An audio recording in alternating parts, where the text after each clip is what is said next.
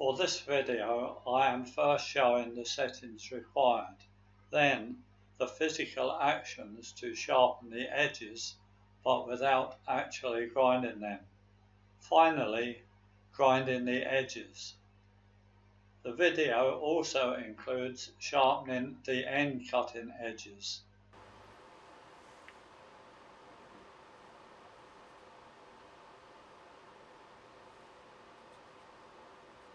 We start by setting the amount travelled by the spindle, being equal to the length of the cutting edges plus a small amount, say 2 mm. Also needing setting is the position of the tooth rest, which should be supporting the end of the end mill, also close to its outer diameter. Do take note that an end stop is needed in the rest's fence.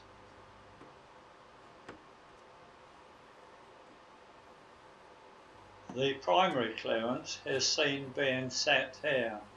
However, if it is found that the cutter just rubs when attempting to machine a part, then a secondary angle also needs grinding, say at 10 degrees. At this point, I am using a drawing to illustrate the positioning of the cutter in the accessory. Do take note that this may require the tooth rest to be raised or lowered, though the position is not critical.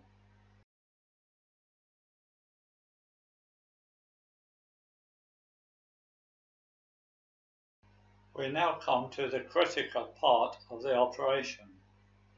First, grinding is done from the end nearest the shank and working towards the outer end.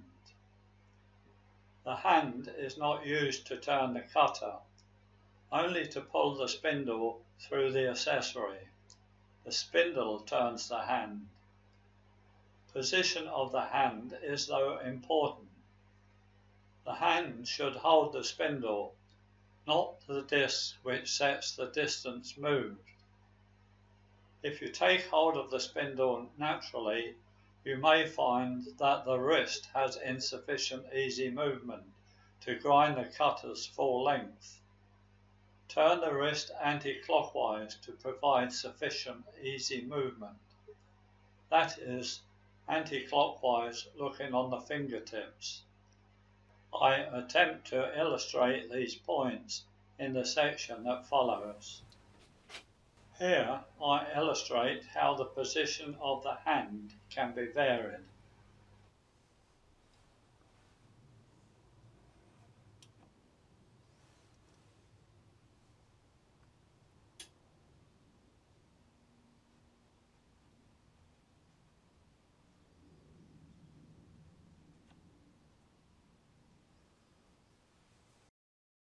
We are now ready to sharpen the 4 edges.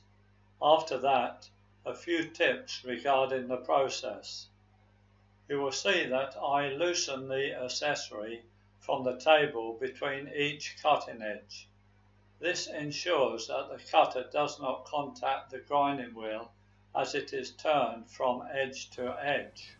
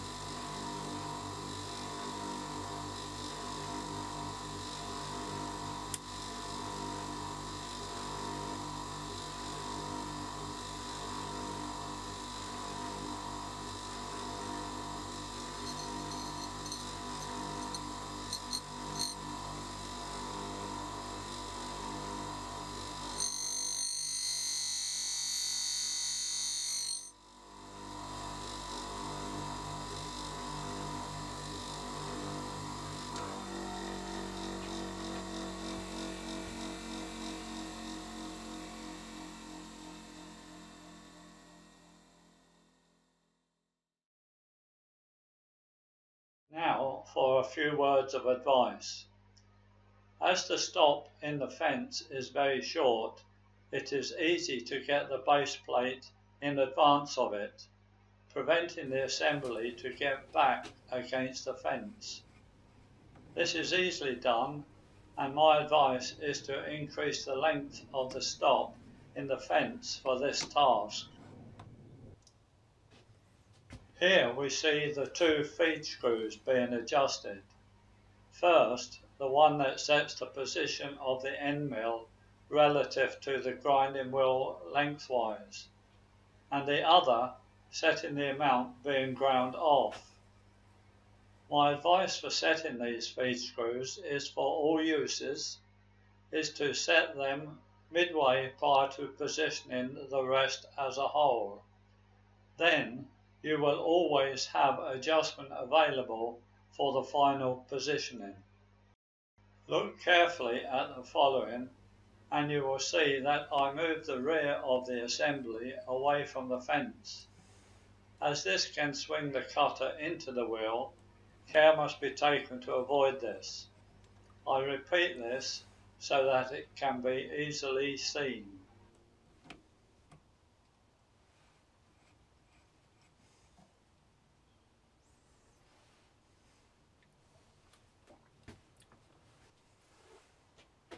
One final tip. It is absolutely essential that the spindle moves freely through the bearings, but without any shake. Do therefore clean it thoroughly before use and do not add any lubrication. We now come to the next stage, which is to grind the end cutting edges. This is a much simpler process and is largely self-explanatory.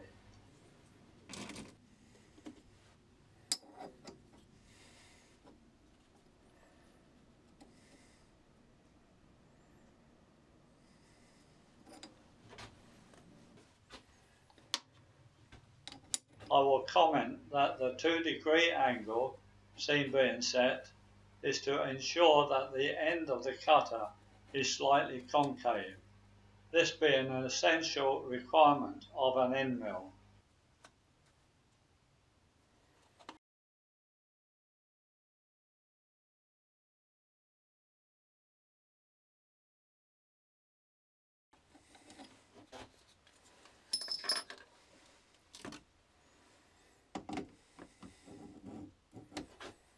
This is the final result.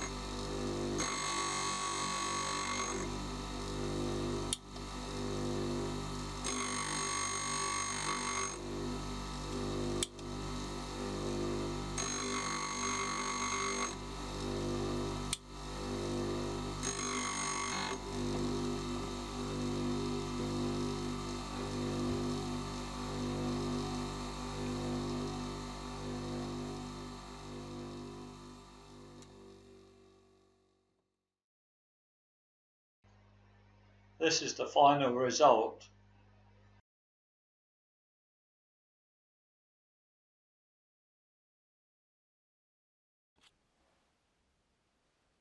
We now test the cutter.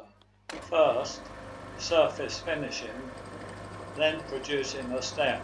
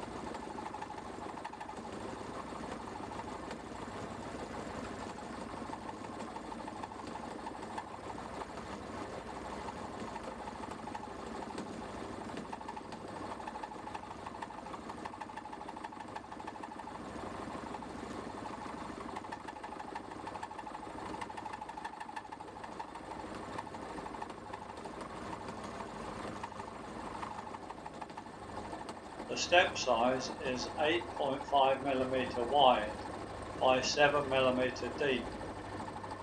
I set the width and depth by eye rather than by the lead screw's calibration.